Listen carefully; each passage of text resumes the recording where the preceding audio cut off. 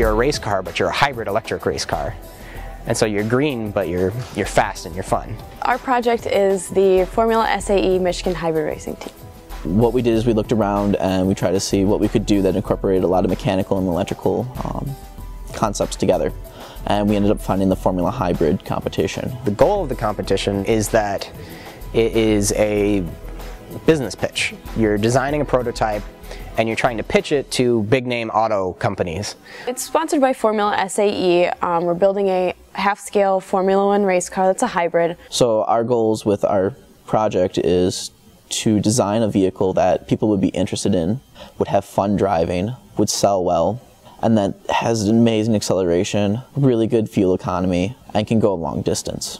It's going to be huge trying to eke out not only as much power as possible when it comes to the acceleration events, as well as the autocross event, but then you have the endurance event where you need to be as efficient as possible. So it's kind of being able to switch between power and efficiency.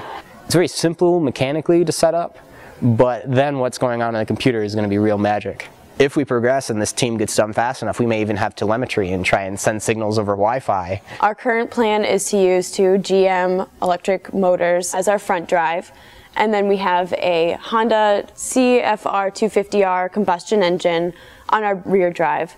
We're building a parallel split hybrid, so both of these drives will be connected through the road.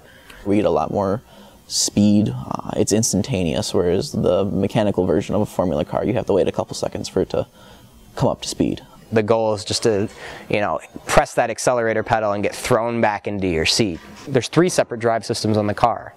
It's almost like we're trying to build 3 separate vehicles and integrate it into one.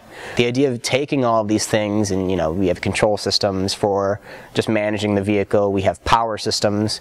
I mean, we're dealing with 130 volts and lots of amps. It's a steel frame chassis, so you can't have it grounding out and then getting into your drive or anything like that. One great success right off the bat was some really great support from GM, D-Space, MathWorks, and a lot of the University of Michigan College of Engineering departments. We've been promised so much support, so much help, so many different materials.